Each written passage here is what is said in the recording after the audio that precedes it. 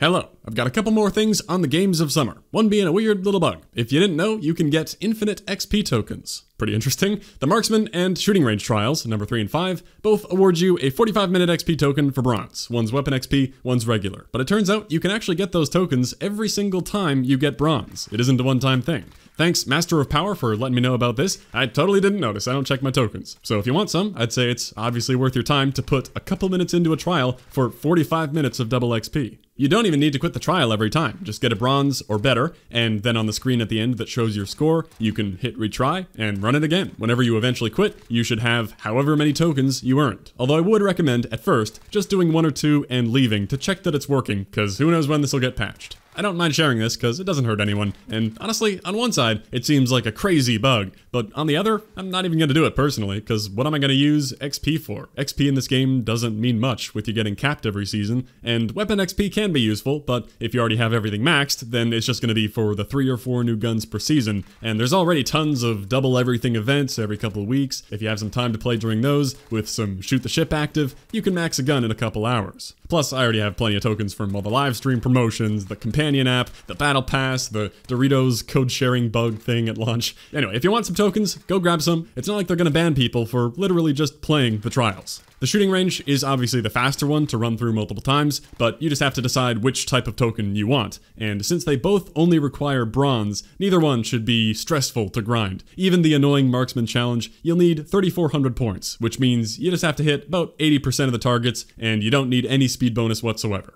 Alright, that's the token bug. Now speaking of the Marksman challenge, I wanted to show some more in-depth strategies for that. From what I can see, that's the one that most people are still having trouble with. And I'd say it was the worst guide I made. I gave very general advice, and lots of people said it helped them, but I should have at least talked about some good spots to pre-aim at the start of each wave. I originally didn't want to make an exact route for people to memorize, because I thought it wouldn't help much, since if your timing is just a bit different, then the collaterals wouldn't line up in the same way, but I think I should give some more specific strategy for the people who want that. I'll talk through the path I used. The leaderboard's finally updated, and apparently I'm right here with the Canadian silver medal. When I checked yesterday, I was 4th in the world with the Canadian gold. But good job, other Canadian guy, bringing us to the top. Cool, I never expected to be on a leaderboard for these things.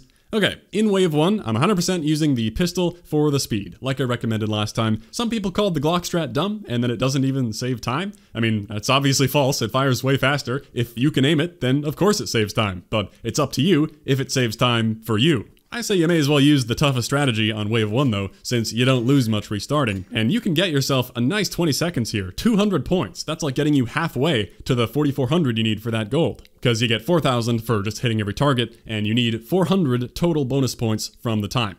So, I mount in the middle and pre-aim in the top left of this window, shooting as soon as the countdown hits 0, since that target is the farthest one that's moving. Then I go and hit the other single target in the top right, then back to the left side for a collat, then moving right for another collat, and ending with the final moving target. I call this path the Doctor's Signature. Now there are many ways to do the first wave. You could modify this to just go left to right, meaning you get the top right target later. That way the collaterals should be a bit easier since you can wait for them, you're not rushing around the screen. Also, I'm sure you could go right to left, pre-aim at the blue moving target first, and hit the farther moving target at the end. You can mount in different places for different collateral lineups, and that goes for every wave of this thing. So I'm gonna stop giving that disclaimer. I'm just gonna talk through the way I learned it. If you find other modifications work better for you, go for it. Now wave 2, I'll show 2 methods I used. One is safer and easier, where you use the HDR for roughly 150 points. 2 is the high risk, high reward, where you keep using the Glock for this wave, for roughly 190 points. The choice is yours. The HDR route I used at first was to pre-aim the far right window for this collateral right away, and if you shoot as soon as the wave starts, wasting no time, then you can move to the middle here, getting between the 2 fast-moving middle targets, and just hold down the trigger, because as soon as the HDR is ready to fire again, that's when these 2 should be lined up. After that, you can kind of relax. You have 3 single targets to take out that you can do in any order. There's the annoying blue one, the one moving in the far right hut, and the one in this top window. If you take out those 3 relatively quickly, then the final 2 should now be lined up to end with that collat. Now, based on your personal speed, maybe you should only take out 2 of those targets, then get the collat when they're lined up, and then finish with the last single target. You can make adjustments as needed. But that should be a pretty simple path to remember, since after those 2 collaterals right at the beginning, you're pretty free to take out whatever targets until the collat at the end. Now for the faster, higher risk pistol method for Wave 2. This starts by aiming in the top left of the wide middle window here, because just below that, the blue target will spawn. Gotta get that first, because you don't want to be glocking a blue target at this range. This one shot is where I reset a lot of my runs, because that target starts moving right away, and I missed a lot. But eventually I got better at it by improving my timing. You want to listen to the wave countdown, and ideally shoot a split second before the wave starts, so that the bullet is already in the air when the targets come up.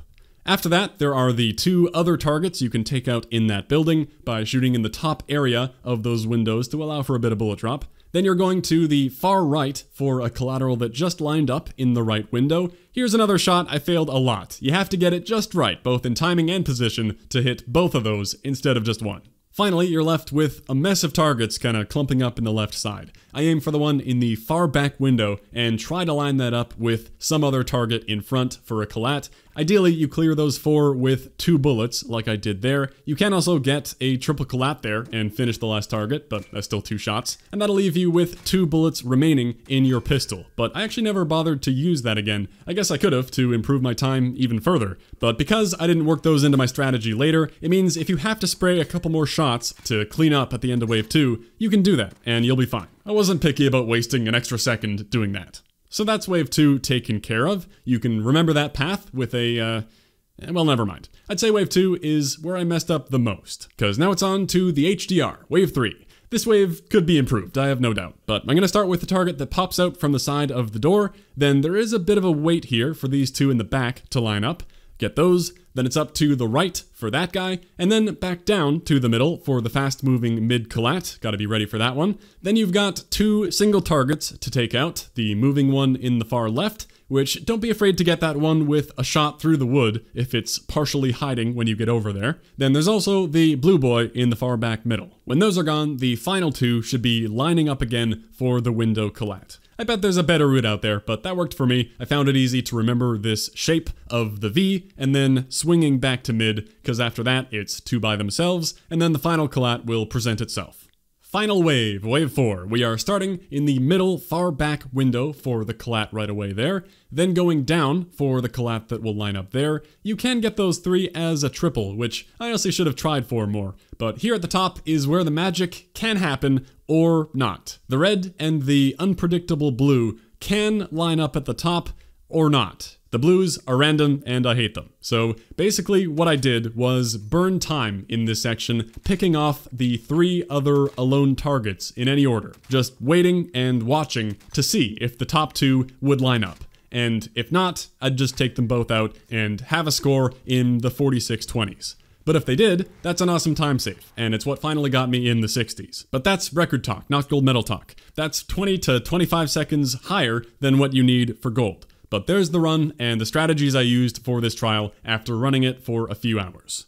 Final thoughts, I recommend at least getting really good at the first 2 waves, which is what'll normally happen anyway if you're getting a couple waves in and restarting a lot. But those first 2 waves, they're a little easier since things are closer, and if you get fast at those, they can really help carry you to gold, because you can nearly have the 400 bonus points you need, meaning you don't need to do that well in Wave 3 and 4. If you just get every target, that may be all you need. To repeat some stuff I said last time, the one true run killer is needing to reload the HDR mid-wave. So obviously reload between every single wave. You have 10 targets in Wave 3 and 9 in Wave 4. So you need at least 3 and then 2 collaterals in those waves to save bullets. Or, in an emergency, you could swap to the Glock to finish something off if you saved some ammo with that. Remember, there's no accuracy penalty, time is the only thing that matters. So I hope that extra info might help some people with that trial, since it sounds like the one people are still hating the most. Good luck with the medals, thanks for watching, I'll catch you next time.